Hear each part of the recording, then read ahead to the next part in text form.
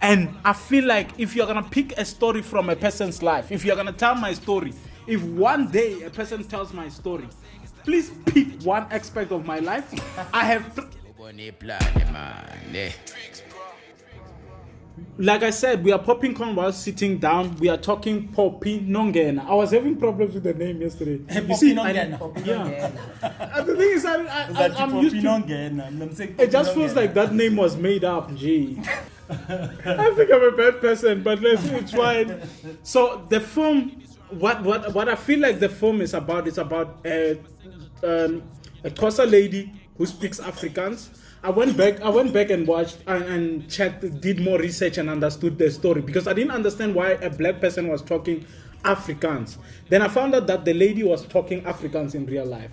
So that was reality. So she spoke Afrikaans only, and only Xhosa there and there. So that's why she was speaking Afrikaans there. So I'm sorry for feeling like that.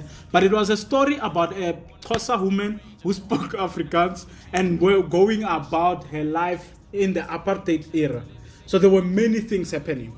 It was sad and heartbreaking. Although I lost a lot of moments where I felt like they would have spoken Xhosa or spoken in Venek more, but it was heartbreaking.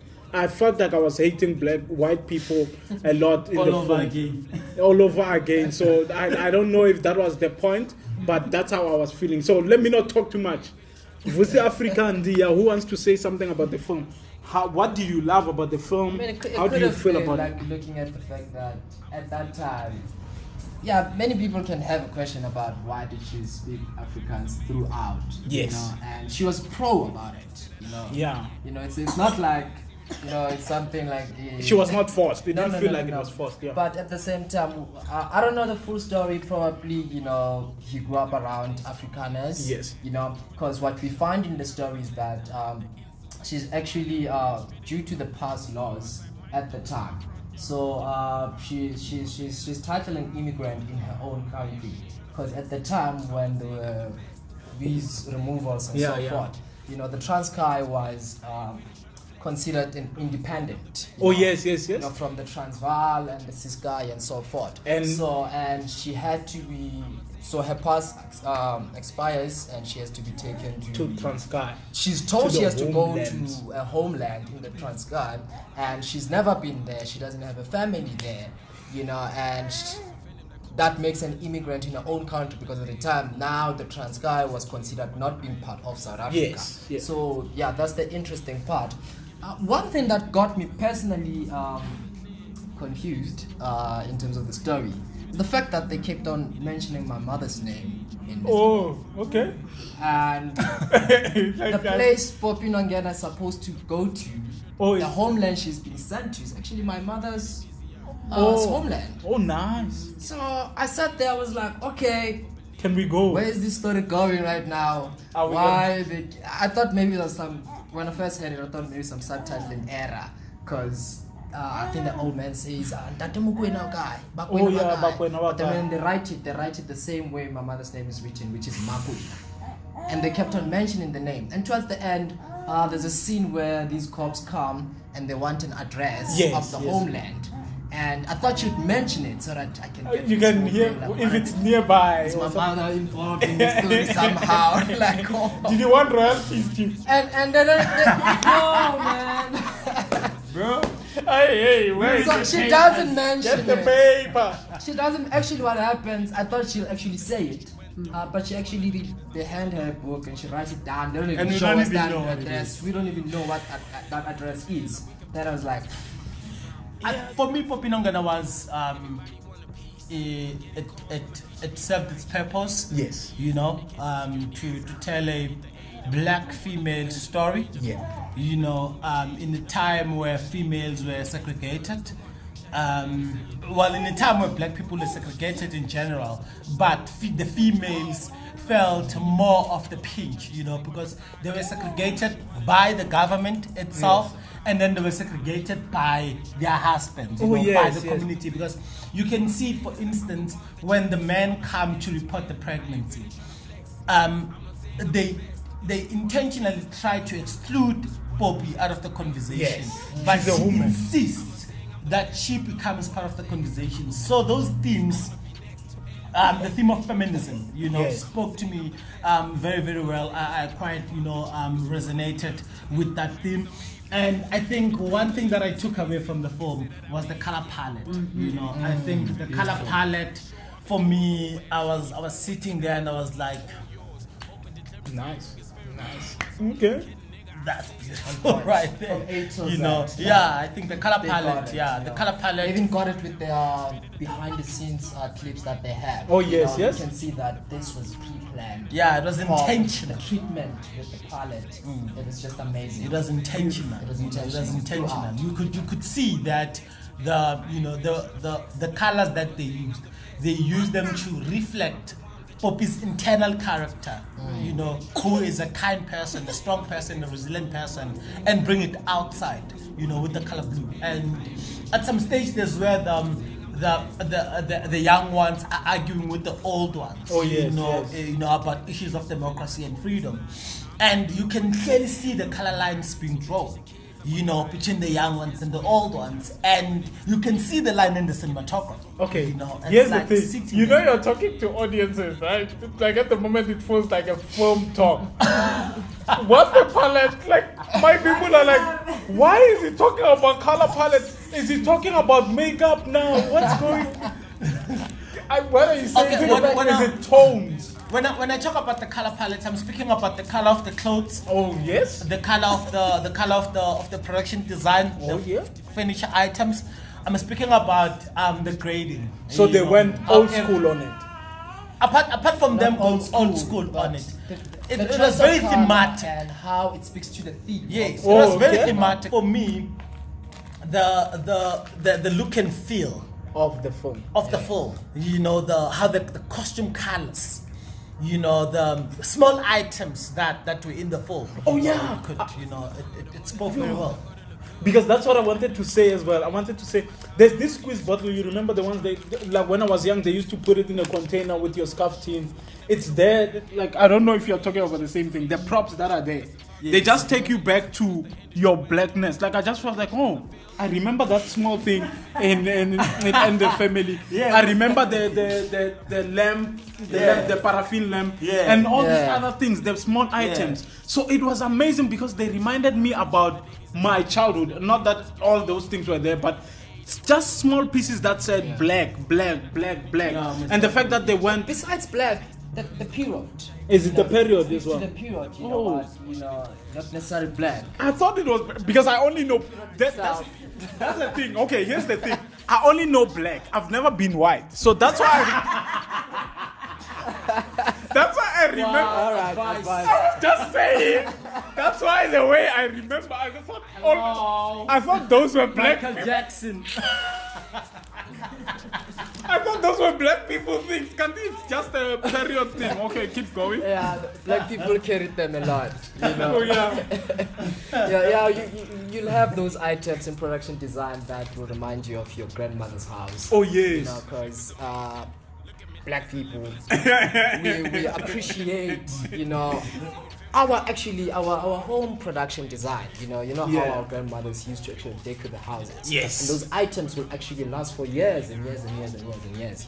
You grow up older and still have. Because in the house, on the walls, you still go to you still find those and those vases that they always lock them and nobody opens. Oh, sorry.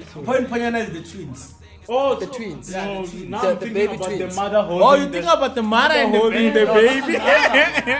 That's another. You remember that one?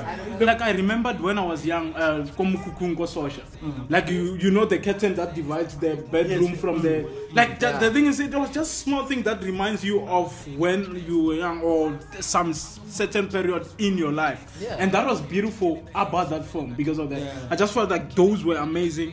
What I feel like the film did was that it told a black story, but it felt like they were not trying to educate me as a black person. It was for a different audience or an LSM somewhere. So it was not for me, it was for, I don't want to say white people, but it felt like an African, a black person. The target market. Yeah, I was not the target audience. It was for white people, right? It's okay. There's nothing wrong with that. And it worked. I feel like for that audience, it worked amazingly. I loved it, but it got me more angrier. Why angry? Like, the thing is, it just felt like, damn. Every time I felt like there are cops coming. Like, she's gonna get arrested. Like, I don't want to feel like that when I'm watching a film. I don't want to feel like she's being rushed somewhere. Hey, it's late. There's a curfew for a black person. It's too personal. Hey, Joe. I think it's mainly an issue of perspective. Yeah. You know, whether you feel that you're the target market or not, whether it's a black story or not.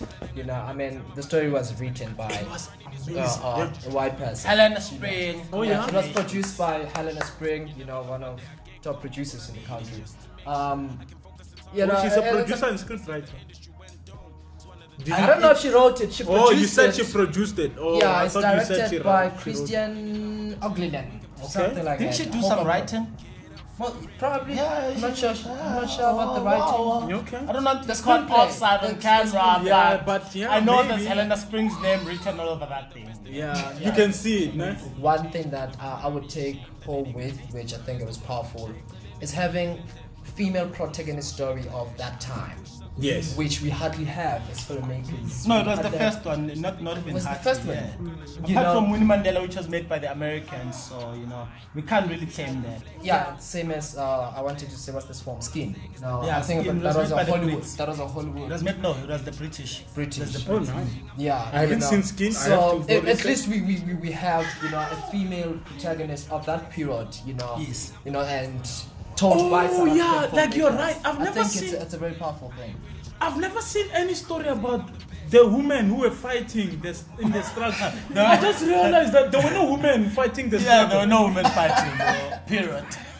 They went home taking care of the kids. I think That's the that's mentality. the propaganda that the movie is fighting against. Yes. You know, that the women were just the women at home. They were just cooking the food, minding the babies. You know, it is actually And that's not the telling us case. And that actually with Poppie, there's a part where in her journey she actually has to go to this some sort of a committee which was led by women. Oh yeah. Black Sash. Oh, The Black Sash, Sash, yeah. yes, who are actually helping Got these so much women history on them. with their stories, with the past The- laws the- and the challenges they had with the whole thing of forced removals and so Yes. forth. You know, so yeah, it was empowering women in a way. Yeah, and I for me when the Black Sash came in, you know, I thought things were gonna like take a dramatic turn and really, you know, and really Because that was change, that you was know. accepted, and expected. and you know, because I know the history of the Black Sash and what, you know, their involvement was In the you know, in the apartheid- political scape of yeah. the country, you know. So when they were introduced into the story, I was like, you know, but yeah, it was not their story anyway. So Yeah, the thing is, here's the thing about this story. I love it because it's a beautiful story and it's a true story about a woman who lived back in the days. There's she's a Xhosa lady. She lived amongst the Bushmen or the Afrikaners, the colored people. The colored people, Yeah. but the families the Xhosa family would think they are Bushmen because they were speaking in Afrikaans. You understand? Like, based on the story that I read, they thought she was playing with Bushmen and she was learning their language more than her Xhosaness. So the person who she worked for wrote the story and they put a fictional name. So Poppie Nongena is not her real name, but they couldn't put a real name because in the apartheid days, if you told your story, now you became a target. You get it? So it was a real story. It's based on a real story, but it's an adaptation from a book. So that book was from a real story. Oh, wow. Yeah. Yes. What I don't understand is it seems like the adaptation was not done well. They didn't focus on one story. There was the ID one. There was the family one. There was the other kid one. I understand the kids were fighting and you understand, but I felt like they should have focused on one. I know you guys are not gonna say this. I feel like they should have. He knows we're not gonna. You're not gonna talk about it. I feel like they should have chosen one story, stick to that story, and then let's because the ID thing it disappeared. The other thing came and I beg disappeared. to differ. Okay. And going back to your opening line of what the film is about, you mentioned that the film it's about this woman, Xhosa lady who speaks Afrikaans. Speaks Afrikaans at that time and about her journey. Yes. In that era, and all those things were happening. You mentioned. Yes. They were happening to her. Yes. So, those things are her story. Isn't it scattered around? Well, in this case, mind you, we're not dealing with the fictional structure or hero's journey. This is a biopic. It's based on a real life story, and it's about these events that took place around her life at that particular time when she was facing that particular challenge, which having a past that was expired and had to be, fixed and taken out of her space to go into the homeland. Okay. That means here's what is gonna happen in my life. I'm gonna concentrate more on biopics and understand them, because the reality is I had a problem with Long Walk to Freedom because of the same thing.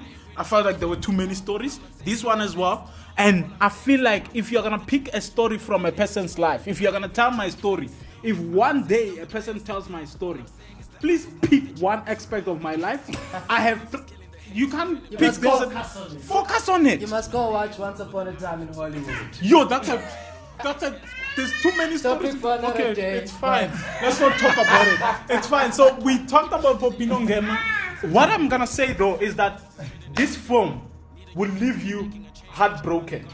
It will leave you. It will leave you questioning yourself as a black person and questioning yourself as a white person as well. Like a white person will look at that and feel like, yo. So if that was to educate white people, I feel like they would hear the message if they watch it. And as a black person, I feel like I got the message. I felt like, okay, things happened. I need to remember those things and find a way to deal with them now. What I'm gonna do now, let me not talk too much. I feel like you should rate the film. How many popcorns would you give it out of 5? Out of 10. No, out of 10. Yeah. Because it's a female protagonist and we don't see that a lot, right? And it matters. And because now the trend is bringing the female onto screens and having female heroines, right? With all the killings and all these things, we need some form of inspiration for female. So I think out of 10, just solid based on the beautiful performance from Clementine, I'd say, I'll give it a good just performance and picture, and I think it deserves a good 9. Oh, nice. Oh, nice. Okay. 9. Yes. Yeah. Vusi Africa. Me, 10 out of 10. Wow.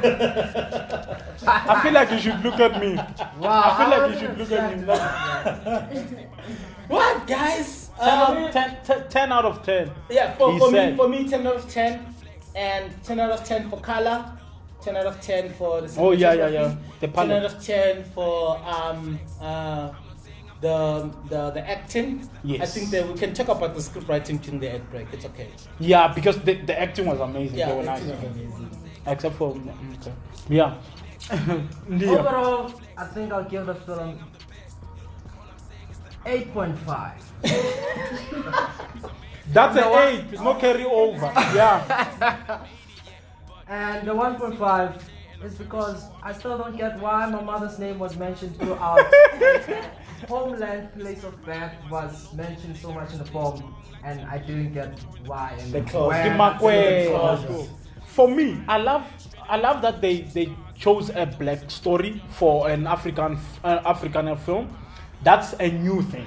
That's beautiful. For that, I'm giving 5, and then I'm gonna add another point for the fact that they put in some Xhosa in it. They didn't do it like Africans all the way. So since they said some Xhosa in it, another one. Some Xhosa. They told an apartheid story that felt heartbreaking, and I felt dragged into it. So I'm gonna give it another one. We are at 8 now. Yeah, we're at 8. We're gonna look for the other 2. I'm trying to find the other 2, For Mokosa. I don't know, Joe. For Mokosa. Must go watch No, it again. I think I need to watch. Yeah, he's right. I need to watch it again because I'm lost a bit because I feel like you need one story. Like I said, if you tell my story, remember, tell one. Whether I'm dead or whatever, I don't play that game. I'm gonna book up for you. It's fine. Go watch the film. Go get your popcorn. Go to Stekeniko and watch the film. So I recommend it and I put it like that. Let's go watch the film.